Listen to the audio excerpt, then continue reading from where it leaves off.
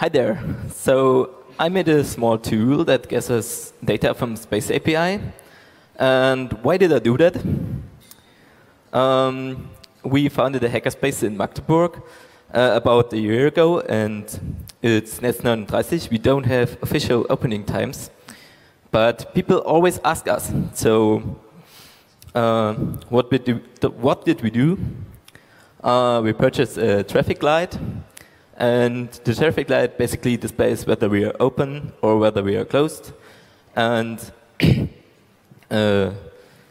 of course, hackers gonna hack, and at some point it starts to Twitter, and it starts to use an API that you can actually use to see whether the space is open or whether it is closed.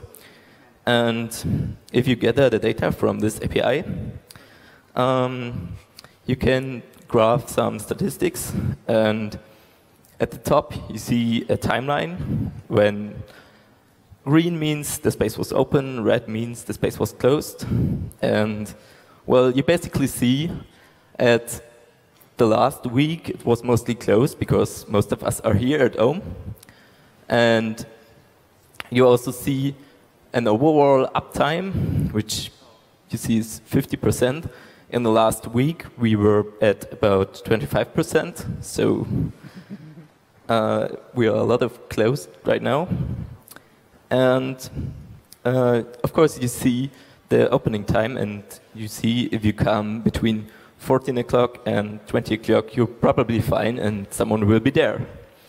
But once I did this for our space, it wasn't really hard to extend this to show information for other spaces. So if you are in a hackerspace and your space implements the spaceapi, you're probably gonna see this graph for your space too.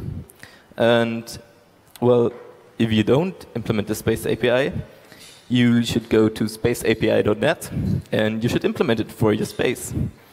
Well, what I also want to have is feedback, so go to my site. It's spacestatus.bastinator.de. Make sure to write the bastinator with a 0 instead of an O. And then contact me and give me feedback. So that was it. Thanks for your attention. And